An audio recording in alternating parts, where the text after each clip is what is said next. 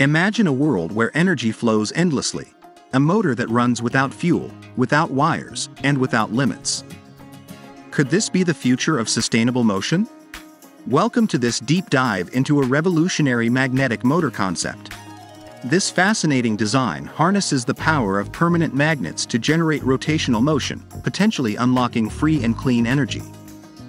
At the core of this motor, we have a precision-engineered rotor, designed with strategically placed magnets. Surrounding it is a semicircular stator, embedded with opposing magnetic fields. The interaction between these magnets is what sets this motor into motion. As the rotor spins, the carefully arranged magnets repel and attract in a sequence, producing continuous movement.